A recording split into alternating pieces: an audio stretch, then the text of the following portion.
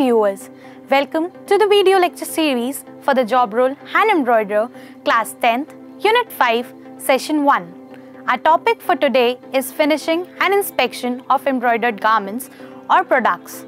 Finishing is the final stage for the production of any garment or product. Finishing of an embroidered product includes quality checks, which is important to produce a good quality garment. Let us now understand how an embroidered product is finished.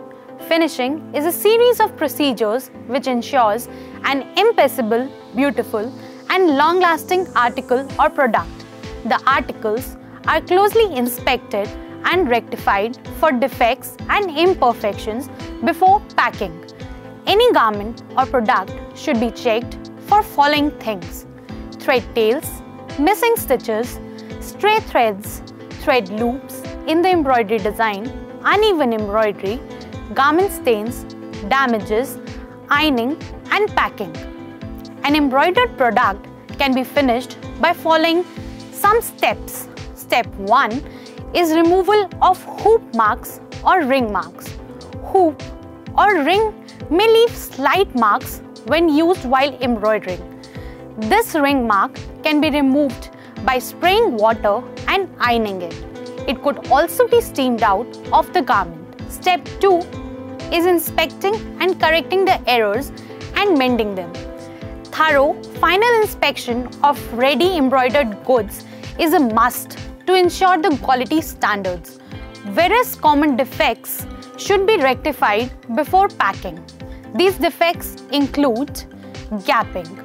So gapping occurs when fabric is visible through the embroidery design. These gaps can be filled by using same type of stitch and the threads. Second defect is a missing stitch. Sometimes stitches get skipped and pattern or motif looks incomplete. These are called missing stitches. The simplest way for this is to fill the area by using a double strand in some color and stitch as that of the motif. Third defect is stray threads. These are loose threads and fibers that often get trapped during embroidery process or trail after completion of the process. Trim off the threads as closely to the stitch as possible and stick them neatly with the help of an adhesive. Take care not to cut the locked knots. Fourth defect is thread loops. Sometimes loops may be observed in finished products as a result of loose stitches or faulty thread tension. These can be rectified by pulling thread from backside of the fabric or embroidery and sticking it with a permanent fabric adhesive. Next defect is crooked embroidery.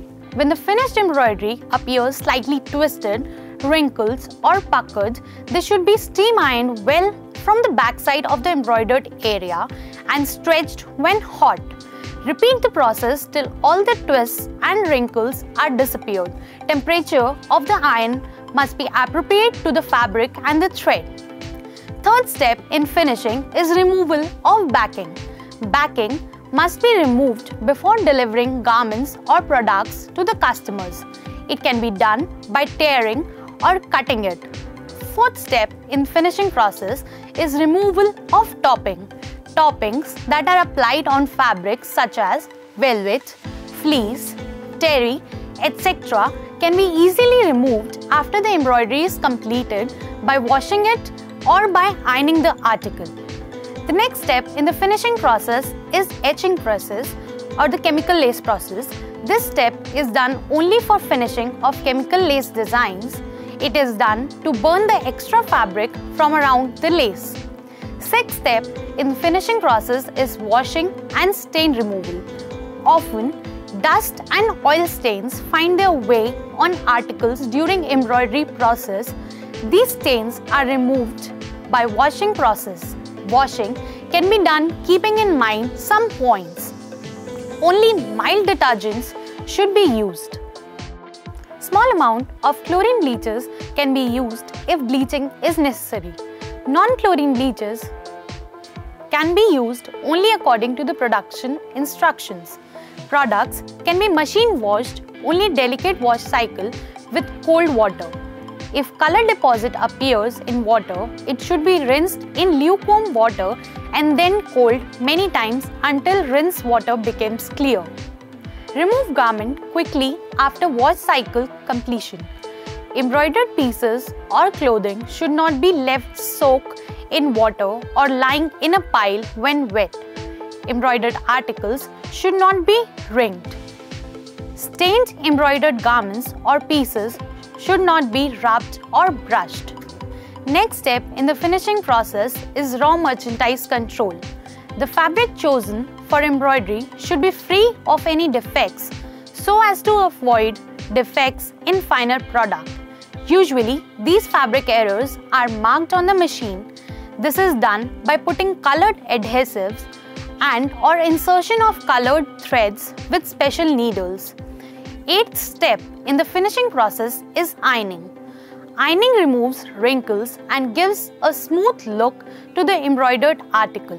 When ironing embroidery product, we must keep some points in mind. These are: embroidered pieces should be turned inside out before ironing. Direct iron on embroidery should be avoided as it may flatten design or destroy the threads. For protection of embroidery, it is advisable to place a cloth between iron and the garments. Avoid steam function as it may cause fabric shrinkage and create a puckered look in embroidery. Hang or fold after ironing the garment and refrain contact with any abrasive. Ironing should be done according to the type of the fabric. The last step in the finishing process is folding the embroidered article. After the garment product is completely free of any stains or defects and it is ironed, it is folded to make it ready for packing. A neat folded garment gives a sense of professionalism to the customers. This was the finishing and inspection process of an embroidered garment. After the embroidered product is finished and folded, it is then sent to the packing department, where it is packed and made ready to sell to the customer. Let us now summarize the finishing and inspection process of an embroidered product. First, removal of hoop marks or ring marks. Second, inspecting and correcting the errors and mending them. Removal of backing. Removal of topping. Etching process or the chemical lace process. Washing and stain removal. Raw merchandise control. Ironing. Folding the embroidered article. So viewers, I hope the video was helpful and interesting for you all. That's all for now. Keep watching, keep learning. Thank you.